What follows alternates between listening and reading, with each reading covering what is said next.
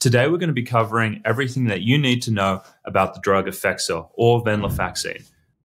I'm Dr. Josef Witt-Doerring, board-certified psychiatrist, and I'm an expert in psychiatric adverse drug reactions. As always, when we cover the drug, everything is going to be coming from the government website dailymed.com, which has the most up-to-date drug labels, mixed in with some of my clinical experience working with this drug. So the best place to start really is to talk about what this drug is. So what the drug is, it's an SNRI. That's a serotonin norepinephrine reuptake inhibitor, which means that it's going to be blocking the reuptake of serotonin and norepinephrine within the synaptic cleft, and that's going to lead to an increase in these neurotransmitters.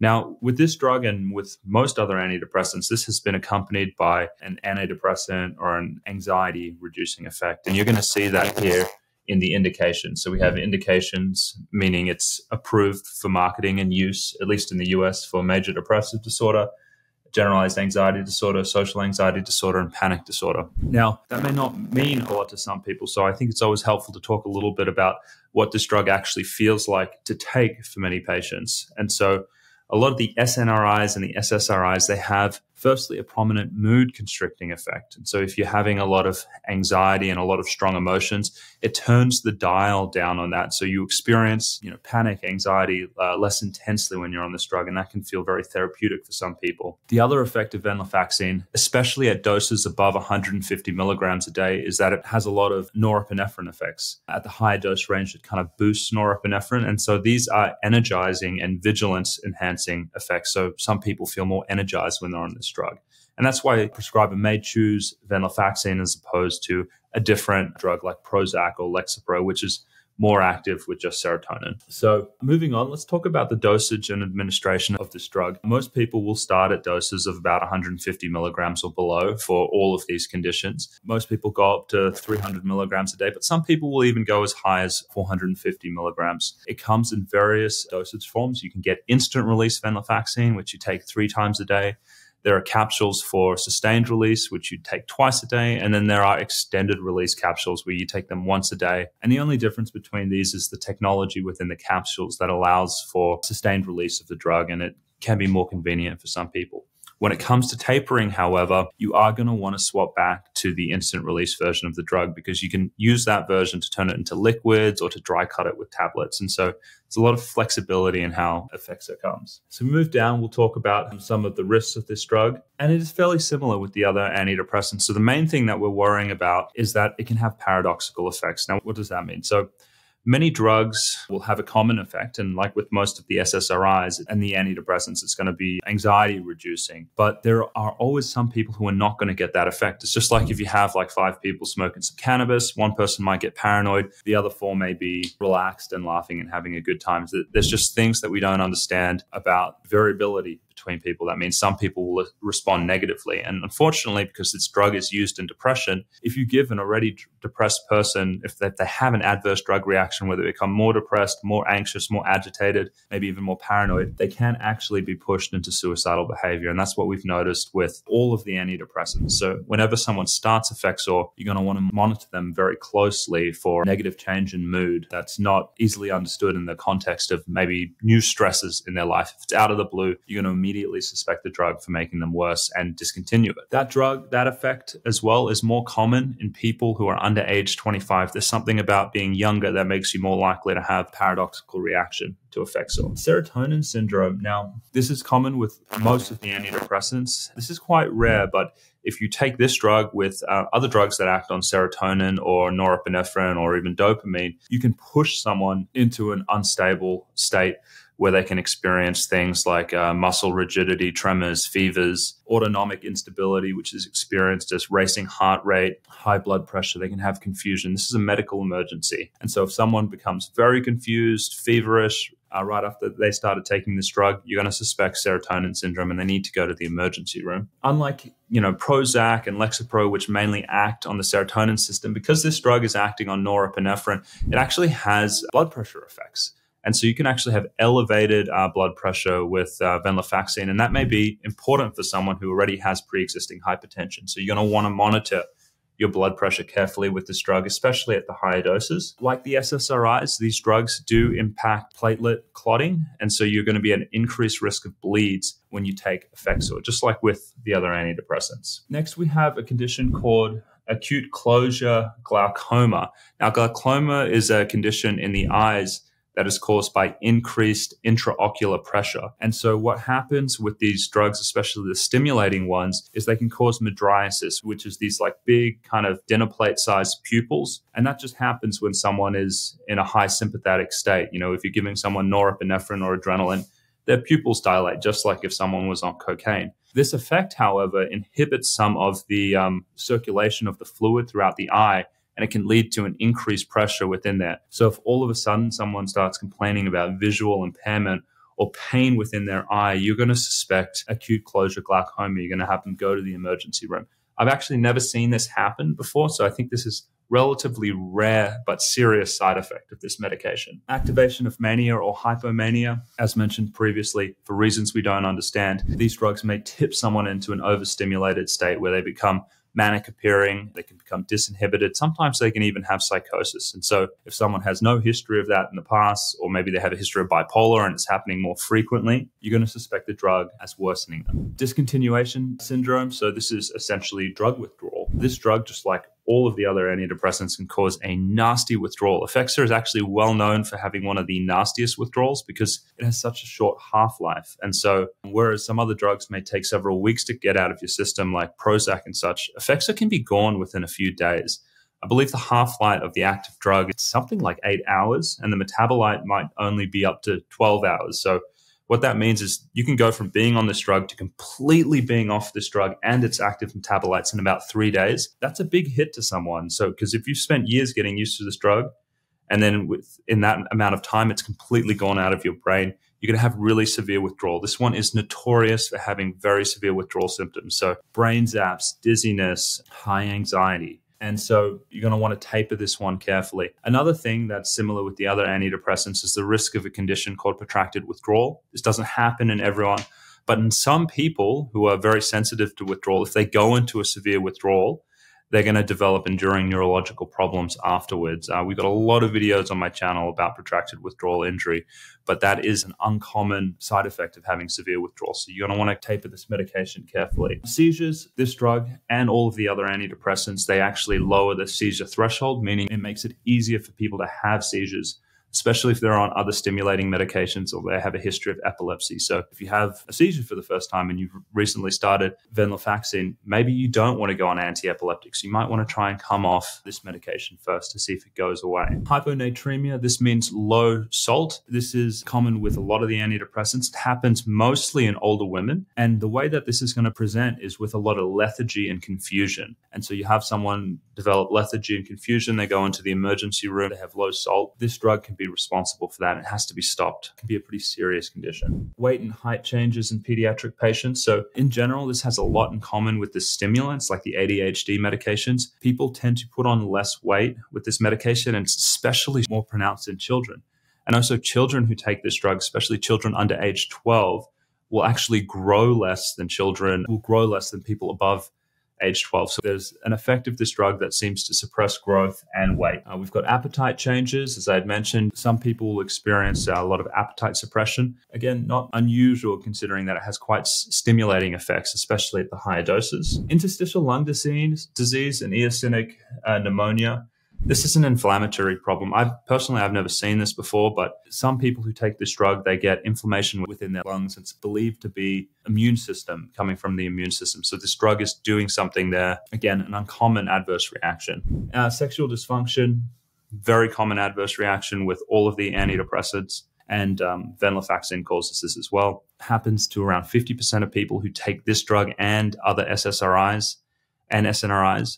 And there is a small subset of people who will go on to develop persistent sexual dysfunction after they stop the drug. So that's very serious. And that means you only really want to be taking this drug if you're having quite serious anxiety and depression, because that is a serious problem if you develop persistent sexual dysfunction. So let's have a look at some of the more common adverse reactions from the clinical trials.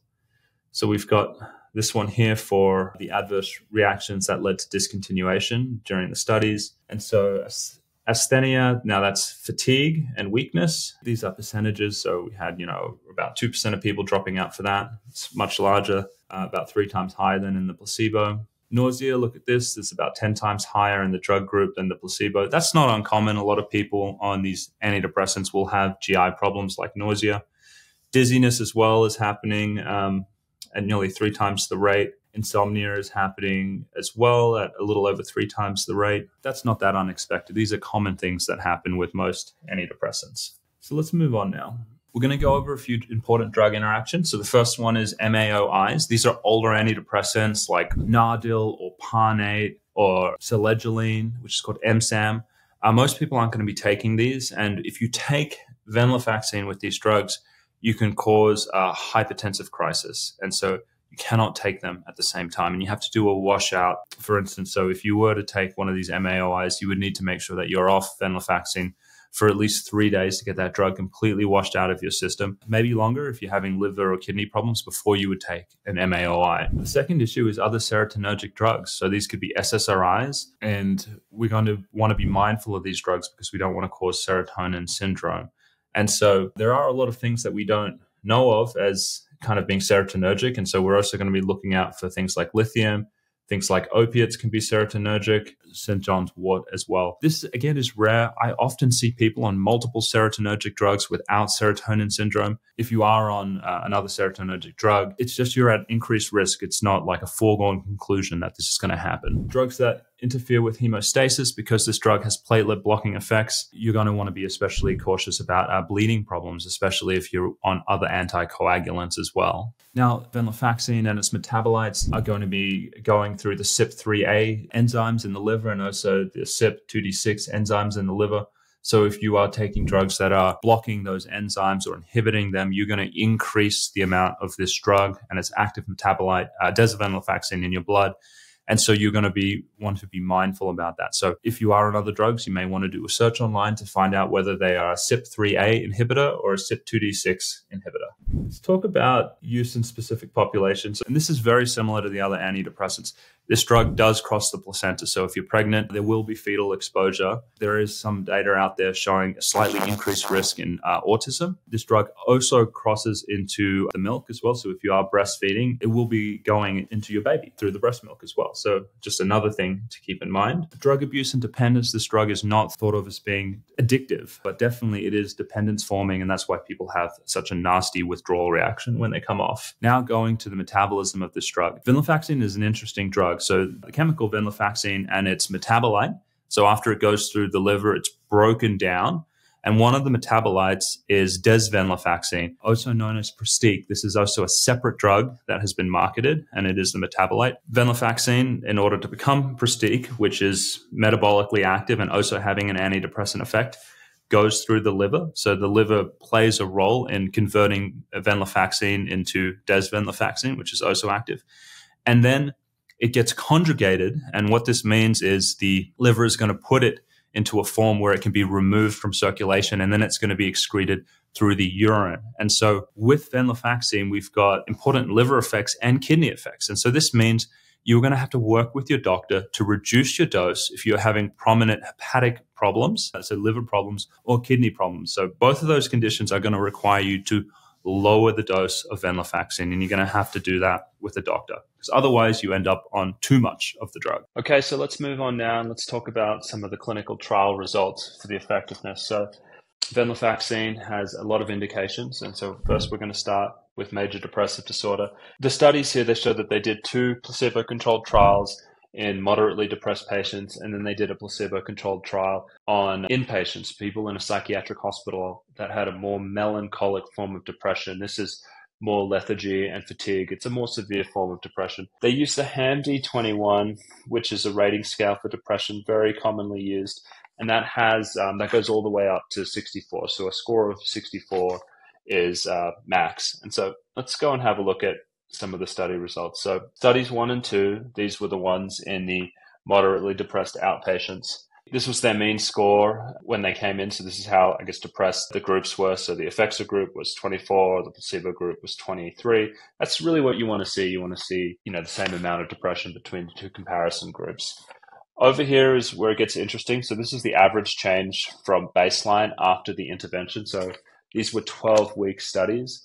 And so in the group that was given Effexor 75 milligrams to 225, they were able to be flexibly dosed. They had an improvement of 11 points, and the placebo group had an improvement of 7 points. So we have a difference between placebo and the active drug of 4. Again, so not that much, on a scale that goes up to 64 points, an improvement of about 4 points at the end of the 12-week period. That improvement was slightly more in the second study that was essentially nearly identical to it, the same design. But down here is where it gets kind of interesting, because study 3, as I mentioned, this was for the inpatients, the people with the melancholic depression, the more sedated, fatigued form.